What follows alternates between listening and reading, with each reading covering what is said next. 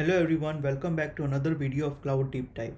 In today's video, we will talk about a new feature launched under AWS SSO permission sets.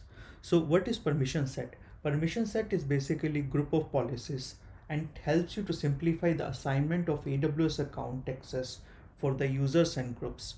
So if we go and try to create a permission set, till now you had two options like predefined permission sets where there are some AWS managed policies are already created which you can use it, or you can use custom permission set. And under custom permission set you had options like you can choose from AWS managed policies or you can create your own inline policy. So these are the only two options you had till now, and now AWS has added two more options. One is customer managed policies and another is a permission boundaries.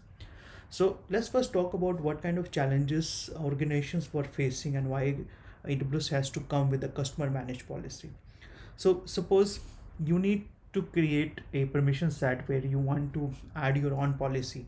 So the only options you had if you need your custom policy was to create an inline policy, and which has certain limits on its own, or you have to use the AWS managed policy. Another challenge was, suppose you need to create a policy which you need to use in multiple permission sets. So you have to create a template and then you have to put that JSON file or JSON policy in each of these permission sets. So suppose you have 10 different permission set defined, then you have to add that policy or that code to all those permission sets. And in case you need to make any change to it, then you have to go to the each permission set and change those inline policy. So it was very hard to maintain and keep track of those things. But with the add of customer managed policy, now what you can do, that you can attach your IAM policies which you have created in your IAM. So if I go to IAM,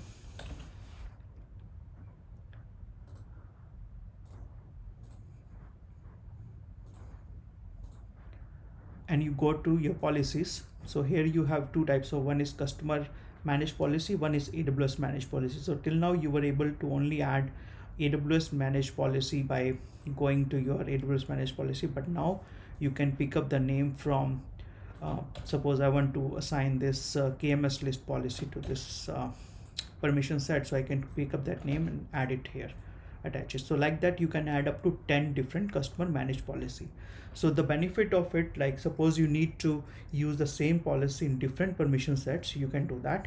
And if you need to make any changes, so you just need to go to the IAM, make the change there, and you're done. You don't need to go to the different permission sets. So maintaining a policy will be easy, and you can audit it. It will be a central place from where you are making the changes. Second options which they have added is the permission boundary. So what is permission boundary? Permission boundary is again kind of a group of policies which define a or which helps you to control what the maximum permissions a user can have. So suppose a user is a part of a group where he or she got certain privilege based on the group policy, but you want to restrict that user to have only certain access. So you can add a permission boundary to that user, and the user will have only those limited access in regard to whatever the other policies is added to it. So similarly here you can add the permission boundary. You can set a permission boundary. Again, you have option, you can use AWS managed policy or you can use customer managed policy, where you can add your own policy name like we did earlier. So these are the two new features. I thought of like quickly we'll go through it and give you an idea that how it works and what are these two new features. So hope you learned something new, enjoyed it, and got to know that what is the new feature launch and why it was launched and how customers can use it. If you like the video, please hit the like button, share it with your friends, and subscribe to my channel. I will be adding more AWS related videos in future. Thank you so much.